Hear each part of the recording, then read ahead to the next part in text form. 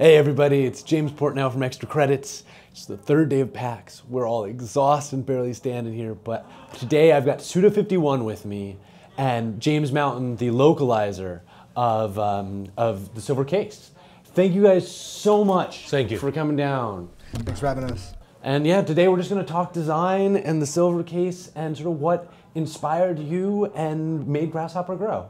I wanted to start this out in a place that probably a little bit unusual for these, but I wanted to know about your influences. What sort of media, what books, movies, other games do you consume to sort of drive the ideas behind the games you create?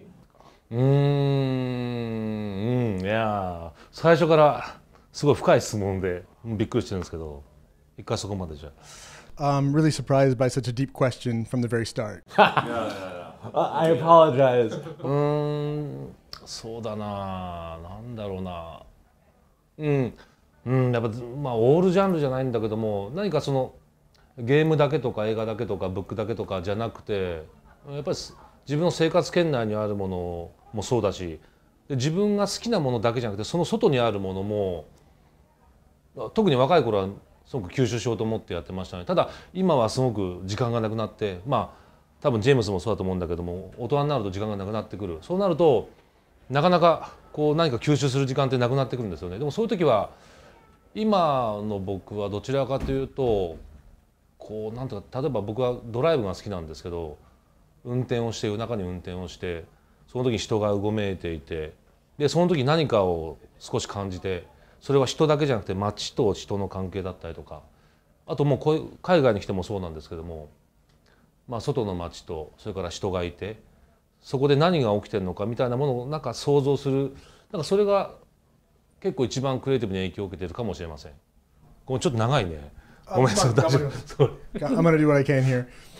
It's not just media that I tend to get inspiration from, such as books, movies, other games, stuff like that. What I like to do is check out stuff kind of from my everyday life, you know, like just things around me in the house, things outside my house, even just things that I'm generally interested in, again, apart from just different types of media. You probably know what I mean, but as you become older and, you know, you get a career, get more responsibilities, you don't have as much free time as you did when you're young.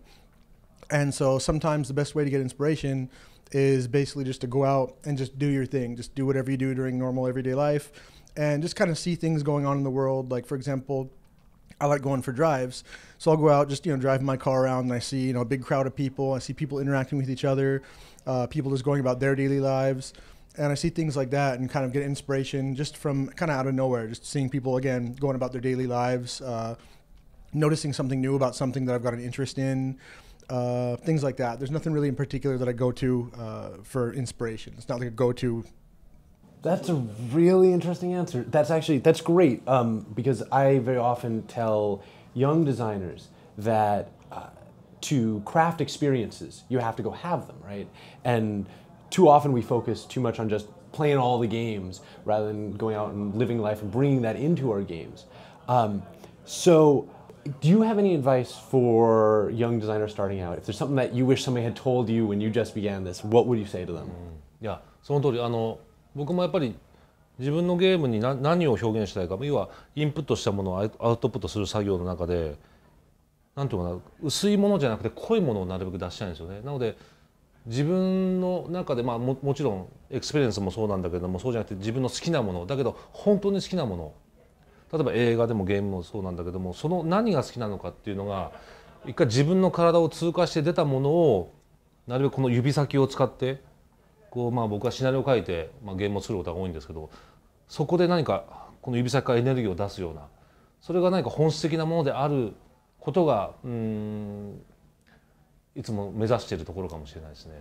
What I like to do when creating games is, as you said, you know, experience is really important. And I like to put experiences that I've had and put parts of myself into my games.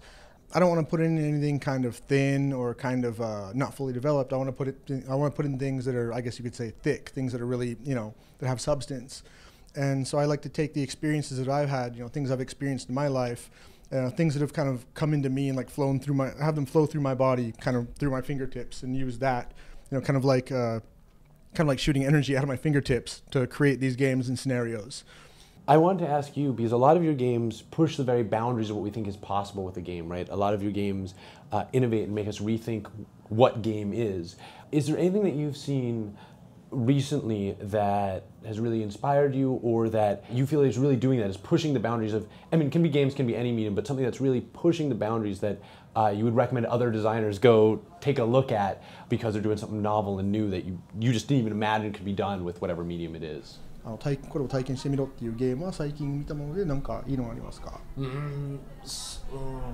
まあ、すごく最近じゃないんですけど、やっぱり僕がすごく影響を受けたというか、彼らがすごいなと思ったのはホルライマイアミ、発音悪いよね、なんだっけ、ホルライマイアミ、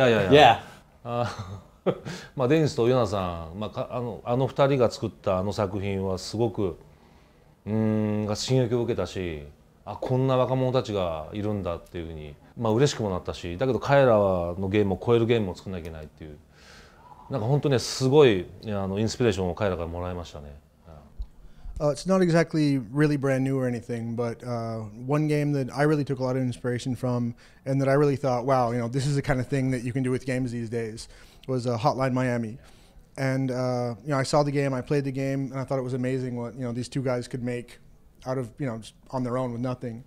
And I'd really recommend other people to try that game out too. And that really is a game that kind of pushes the boundaries, like you said. And it really is amazing what those guys were able to do just by really putting their minds to it. So that was a really great game that I really recommend people try out. There's a lot of people who are just starting their careers or who really want to become game designers watch this show. Can you tell me about what's the biggest challenge that you faced in your career and how did you overcome it?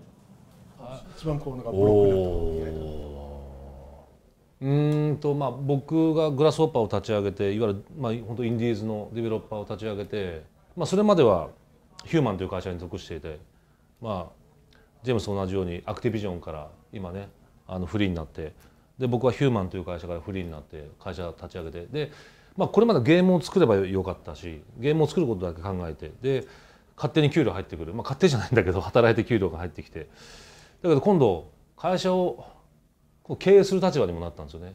で僕にとってやっぱり 100% ゲームを作る時間にしたいんだけども、やっぱり経営の仕事って全く違くて、資金繰りお金勘定もそうだし、毎月のランニングコストもそうだし、じゃあ次の仕事が今度終わったらマスターアップの直前だったら次の仕事を入れなければいけない、今度営業しなければいけない。なのでこれまでゲームだけ 100% だったものがもっと違う仕事が増えてくるんですよね。ただそれは僕にとっては違う世界を見れたんですよ。やはりこれまで経験したことはなかったし、逃げてたことなんだけども、それは僕がやらないと誰もやってくれない、誰もサポートしてくれない。それによって障害でもあったんだけど、その障害を乗り越えて人間的になんか少しずつタフになっていったような気はしますね。なんかそれは僕にとって大きな障害だった気がします。だけどそれを一歩一歩、簡単じゃないんだけど一歩一歩乗り越えていった感じかな。I'd say probably the biggest challenge or I guess hurdle that I faced in my career so far is back in the day before we started Grasshopper Manufacture, I was in kind of a similar situation to you at Activision. You know, I was working for a company called Human, developing games, and I decided to basically go independent. And so I started up Grasshopper Manufacture, and I was thinking, okay, now I have my own company, I can do what I want, I can focus 100% of my attention, my time on creating games. And in the real world, unfortunately, it doesn't work out like that. Being CEO of a company means you've got to deal with stuff like, making money, getting clients, having meetings, all this kind of stuff. And you just don't have nearly as much time as you'd think you'd have, to do what you want to do, making games and everything. And so there was a lot of times when that felt like it was it felt like it was a lot of pressure on me. I wanted to be able to, do what I wanted to do. But I was finally able to realize that in order to have my own company and have the freedom to do what I want to do, I have to do all these things that I've been kind of running away from before, all the hassles, dealing with like clients, making money, making sure the company's running well and everything. And while there was a big challenge in my career, again, not being able to just focus all my time and energy on making games, I do feel that it did kind of slowly and gradually but surely help me kind of grow as a person too. It's so funny because when I started my first game company, same thing. I thought, oh, now I'm really going to be able to focus on the design I want to do. And I remember walking through the break room, and there's two of my employees, and one's a newer employee, and the one guy goes, so what does James do? And then when just Stone Cold turns to me and goes, oh, he answers email. And I realized that had become my life. That had become my life. So it's awesome to hear that and to tell young people that like making games is a lot more than just making the game. Like there's a lot more that goes into a great game than simply the great idea. So thank you so much for saying that. And this actually leads me perfectly into the silver case, but before I talk about it, I wanted to ask you too, because there's a lot of people who actually would love to do localization. We get people all the time asking us about localization, and honestly, it's never something I've done in my career, so I've never been able to answer them. So maybe you can give us a little bit about both what your biggest challenge was and just one or two short things on how you get involved. To be honest, I got involved with it kind of coincidentally. I spent several years, I've been living in Japan for about 18 years now, but I spent about 8 or 9 years before I got into the game industry as a preschool teacher. And just decided, okay, I can speak Japanese, I can speak English, I've got okay writing skills, I'll try freelance translation just to make a bit of extra money on the side, you know. And I found a few people online who wanted Japanese English translation projects done. So I got a hold of a guy who started giving me projects regularly. And after about a year, he said, hey, I'm going to move to Osaka, where I lived, and start up a company. Why don't you help me out? And that's the guy who's now the CEO of the company I work for. So it really was just kind of a coincidence. There's a lot of people trying to get into game localization, and there's not really that much room for that many translators. And I guess as far as advice goes for people wanting to get into the industry, pardon my French, but work your ass off and master not only the skills of the language you want to translate from, but master your writing skills. Because a lot of people don't realize that translation isn't just about understanding two languages, but being able to really write really well in the target language. Right, I always say that localization is not just translation. Yeah, yeah. But I want to talk about the silver case because I could be totally wrong about this. If memory serves, it's kind of heroic that that even got finished, right? That you guys made it through that project way back when you were first doing it. Can you tell me about some of the design decisions you made to allow the team to successfully finish the silver case on the budget you had? Yeah. まず最初にグラスホッパー3人だったんですよね、立ち上げた時に。で最大でまあ10人ぐらい集まる予定だったんですけど、結局まあみんな合流が遅れてコアメンバー5人だったんですよね。まあ大体それがイメージできていたので、じゃあこのコアメンバー5人でまあ何が作れるのかなっていうところからまあゲームデザインを発想したんですよね。でとにかく僕とプログラマー2人とでイラストレーターと背景のアーティストが1人、そうなるとプログラマー2人背景の要は絵素材が少ないんですよね。ということは絵のボリュームがないゲーム、まあその時に僕が考えたのはプログラマーのどちらかが、まあ、ウィンドウが動いて例えば後ろで背景でプログラムで何か絵を動かしたりとか、パーティカルを使ったりとかパーティクルを使ったりとか、そういうプログラマーでも実は、表示物って作れるわけで、彼らもデザイナーになってもらおうと思ったんですね。それでフレームウィンドウっていうシステムを作って、でただ単にテキストアドベンチャーだけなんだけども、いろんなものが表示されてるんだけど、動くことによってそこに躍動感が生まれてゲームにリズムが生まれて、でこれであれば一応それぞれの役割で大体まあスケールとしては1年2ヶ月ぐらいの当時予定だったんですよね。これなら作れるっていう計算のもとスケジュールを引いて、でとにかく細かくもう素材も含めてタスクも割り振って、まあ、スケジュール管理も当然僕がして毎日スケジュールチェックをして、まあ、そういうイメージ通りになるべく進むようにやってきましたし、で僕自身が全て企画も担当して、外部のアーティストとも全部打ち合わせもして、もちろん、うまくいかないこともたくさんあったし、悔しい思いもいっぱいしたし、だけど、なんとかイメージ通りに自分でイメージ通りにイメージがあったからこそそこにこう持っていけたので、最終的にはシッピングまでいけたのかなという気はしますね。When we first started Grasshopper Manufacture, it was originally a core team, so there were only 3 core team members. And we thought we were supposed to have around 10 or so, but people's schedules end up kind of shifting around and just, things happen. And so by the time it was time to start working on the Silver Case, it ended up that there was basically a core team of just 5 people. And there was Suda himself and a background illustrator, 2 programmers, and illustrator. Yeah. Sorry.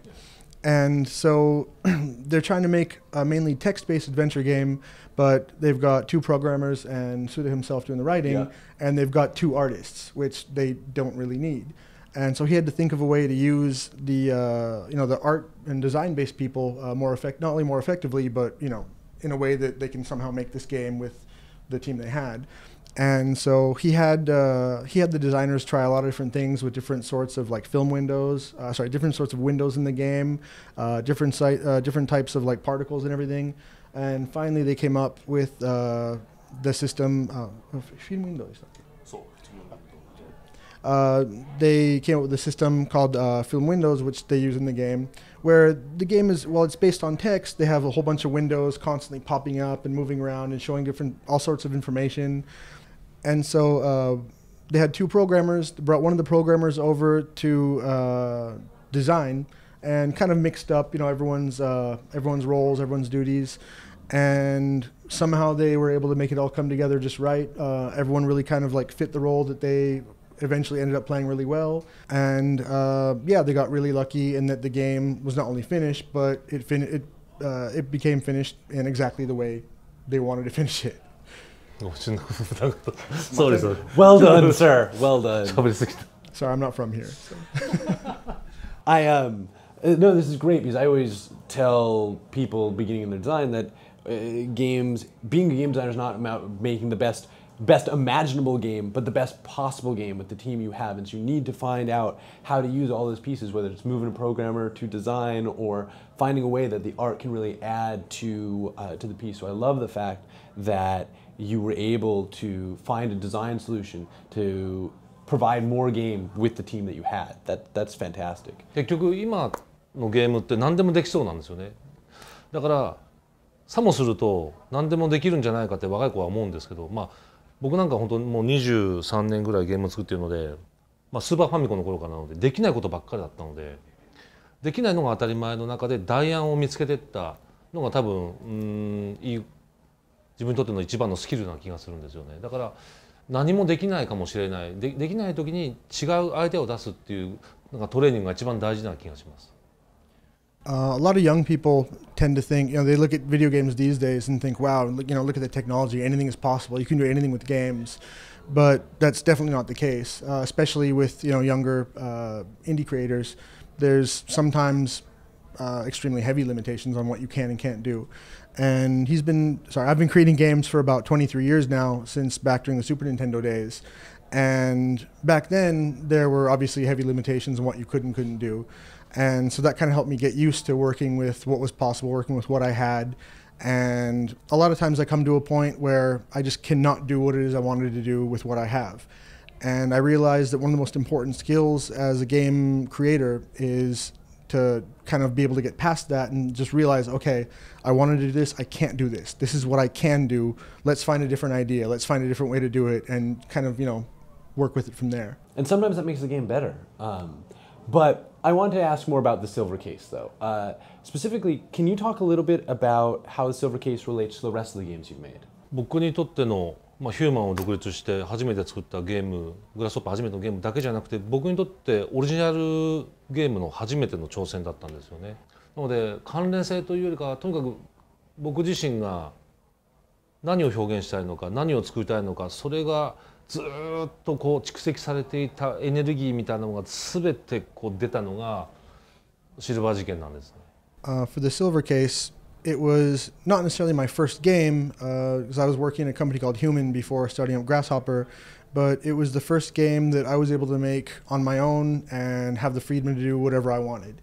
And it's not exactly related to the other games that I've made since then, but I guess one way that it sort of represents a lot of the other games that I've made is that it's the first time that I was really able to, again, do whatever I wanted and really put myself into the game. And it's kind of a compilation of all the things that had sort of been building up inside me until that point, everything that I'd wanted to put into a game but wasn't able to, wasn't allowed to. And I think that comes through in some of my later games as well. But that's one of the biggest points of the Silver Case is, again, it was not only Grasshopper Manufacturer's first game, but also my own first game as a game creator.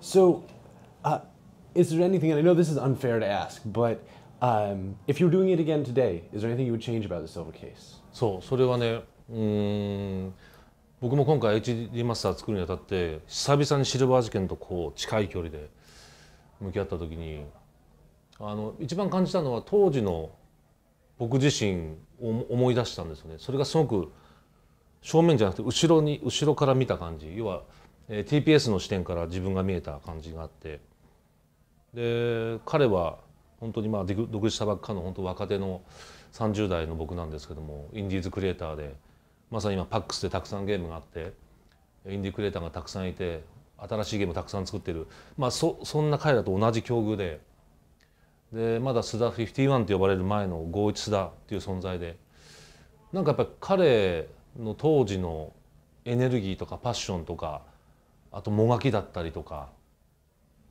あと殺気だった感覚とか、なんかそういうものが自分にとってすごく新鮮だった、刺激、変な話なんですけど自分自身に刺激を受けたんですよね。だから変えたいというよりかは変えちゃいけない、今の僕が彼の作品を守ろうという意識が働いたんですね。なんかすごく不思議な体験でしたね。It's kind of a strange answer, but you know, when we decided to make the remastered version of Silver Case, it was the first time in a long time that I really got back to the game and really got up close with it and really took a good look at it. And when I did that, I noticed something, and that was that the guy who made this game all those years ago, that wasn't Suda51. That was back when I was just some dude, Suda Goichi. Nobody knew who I was. I was just, a young indie creator. And I was kind of in the same position as a lot of people here at PAX, just a young creator, just trying to make my games, trying to put my games out there. Had a lot of passion, a lot of energy, put everything I had into the game. And when I was playing through the game again, I kind of saw myself back in the day, again, not Suda51, but as just some dude, And the way I kind of saw myself was, it was like looking at like a third-person shooter type game. Like I'm kind of looking at myself from behind, like watching this guy move around and create the game and do everything with so much energy and passion.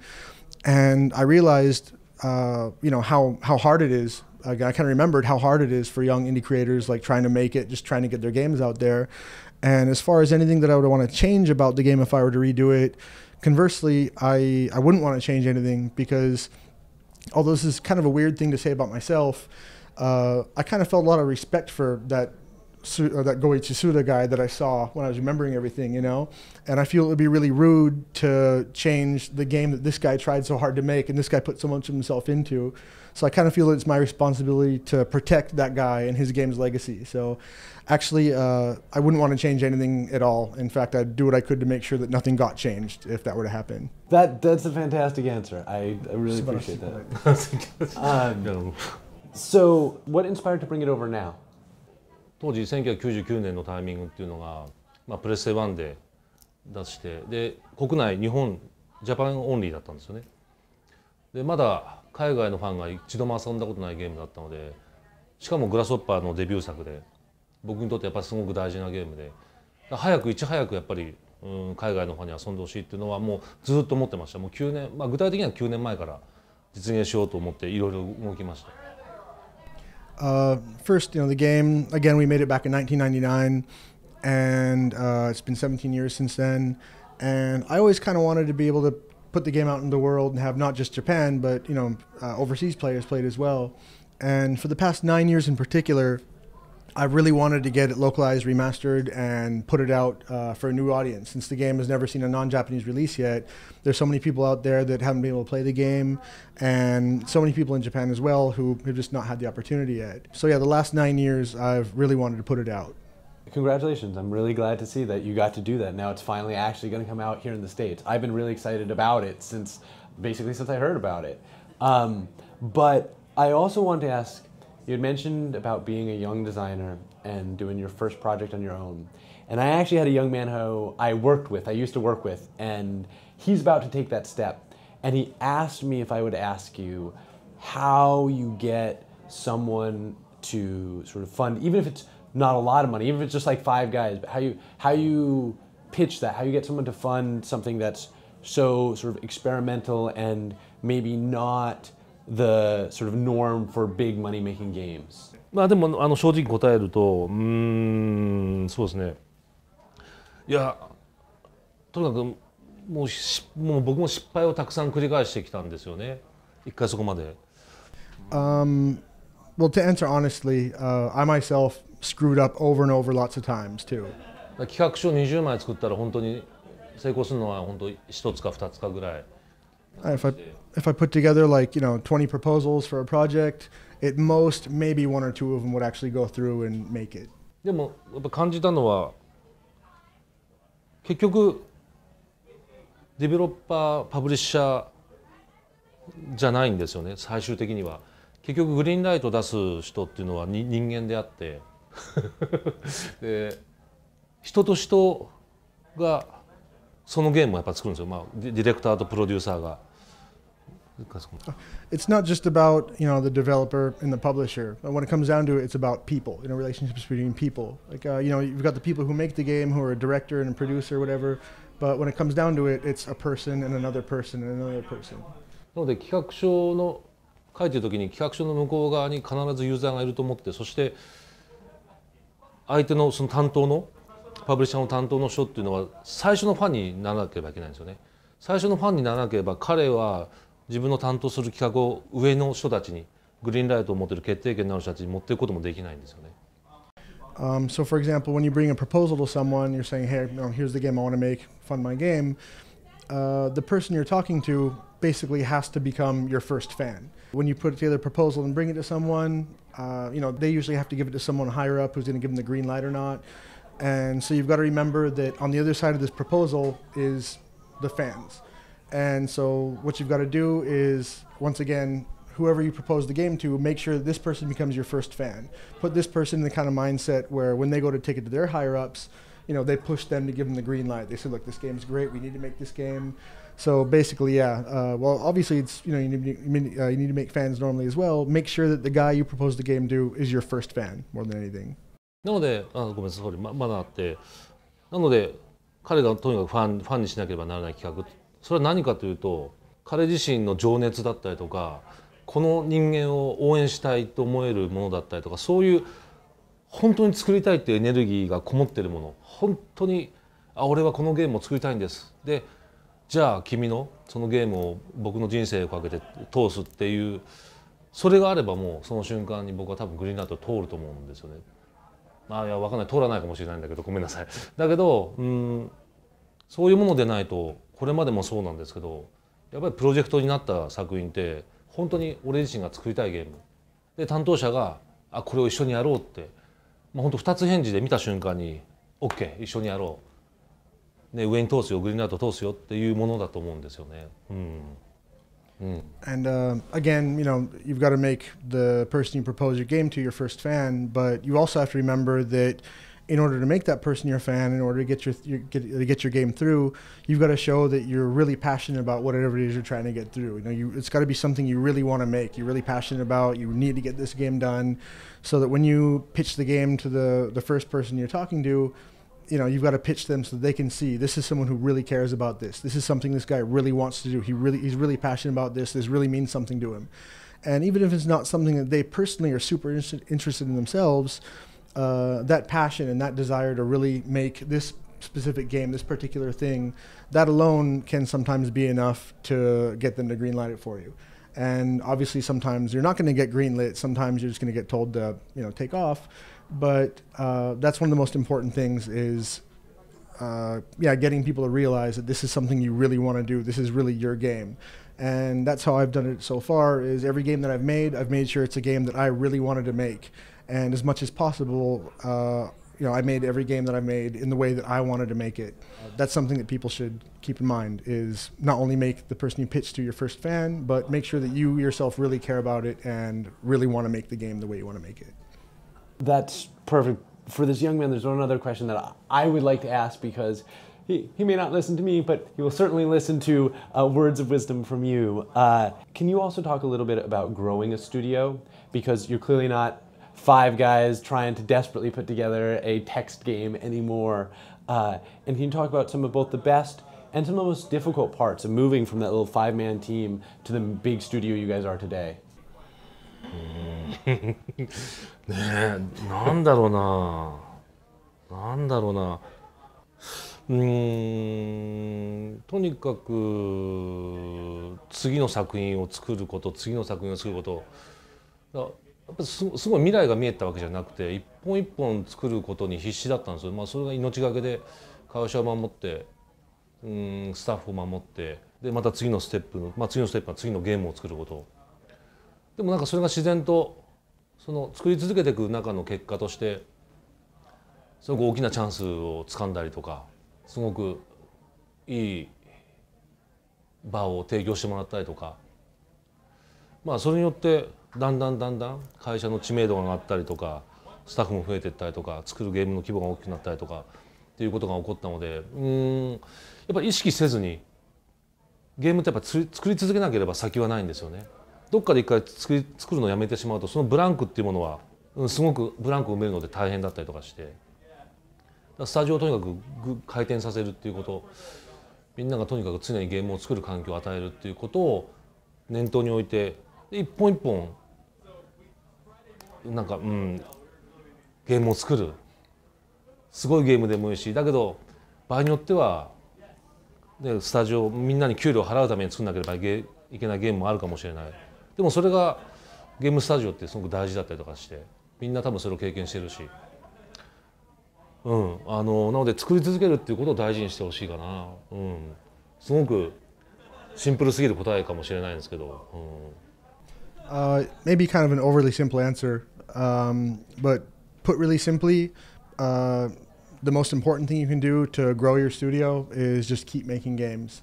Like when I first started out Grasshopper, I was constantly thinking about the future, thinking about, okay, what are we going to do next? You know, what are we going to do after that? What are we going to do after that? And eventually I realized, okay, we're making a game right now. I got to focus on making this game. Just keep making this game. Make this game. Get this game out. Get it finished. And then, okay, this game's finished. What do we do next? Okay, now we're going to make this game. We're going to do it this way. We're going to do it this way. Okay, what's after that? And I realized pretty early on that you can't really focus on, okay, how do I make this company bigger? How do I make the studio bigger? How do I get more people?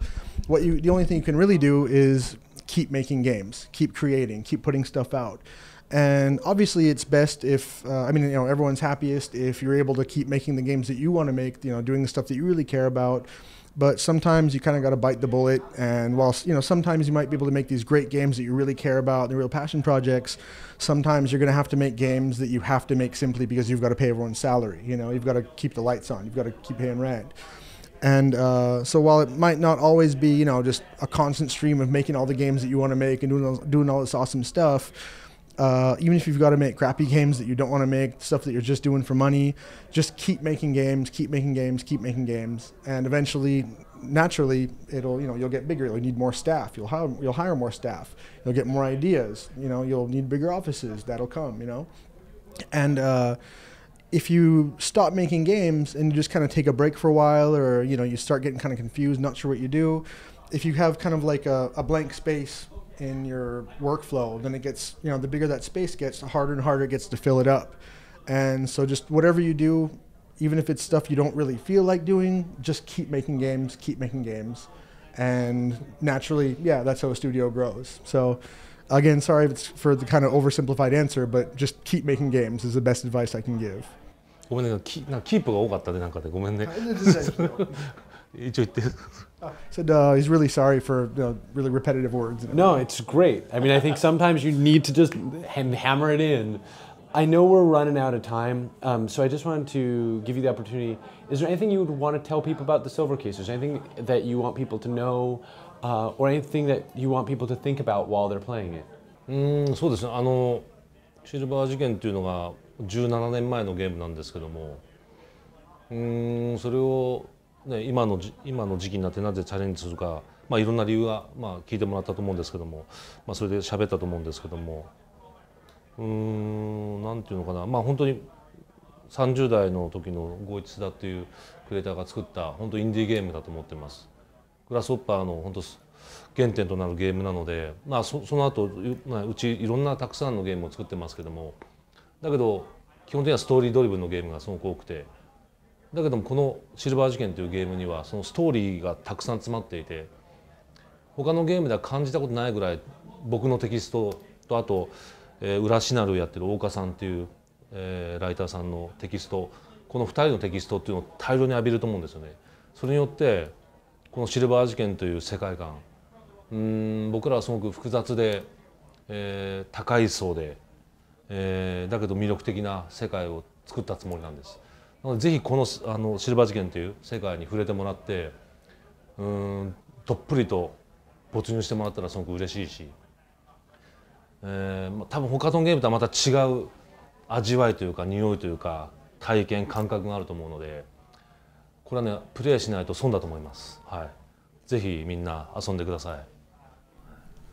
It's been 17 years since I made the game, but again, it was the debut title from Grasshopper Manufacturer, and also my own personal debut title as like a free indie creator, and it's a really text-heavy, text-based adventure.